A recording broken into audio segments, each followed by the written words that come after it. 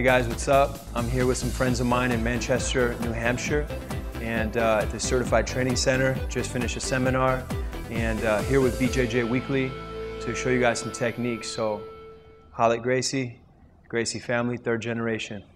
From the guard here now, a lot of times, once we get in this triangle setup position here, we have the option of the triangle.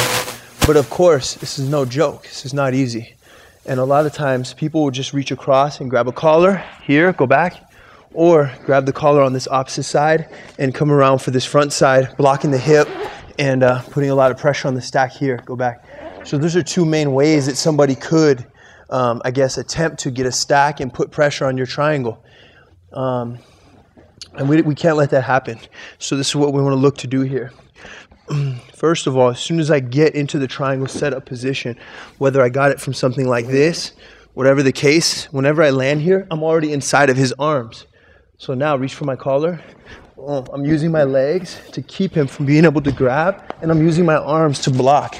Now, I'm going to raise my hips up and get the arm across. But what he might try to do first is stack me, like move and starts to stack me. So I walk on my shoulders, boom, to keep him down. Another thing he might rotate the other way. Another thing he might try to do is stand up to stack me. So he's on his knees, that didn't work. Go back one more time. That didn't work.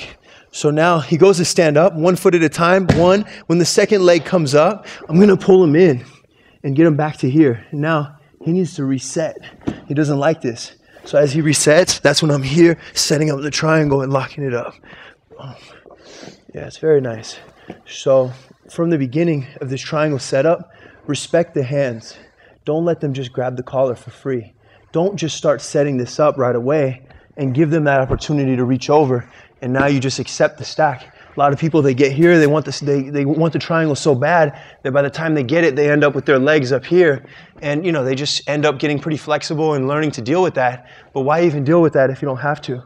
So yeah, get here, lock it up, and it's solid. If I get the triangle and he starts to stack even more, I'm still even more focused on keeping him off balance, keeping my legs extended, keeping my core tight, and walking my shoulders away. And can be a pretty good way to stop them from stacking you there. Should help with the triangle.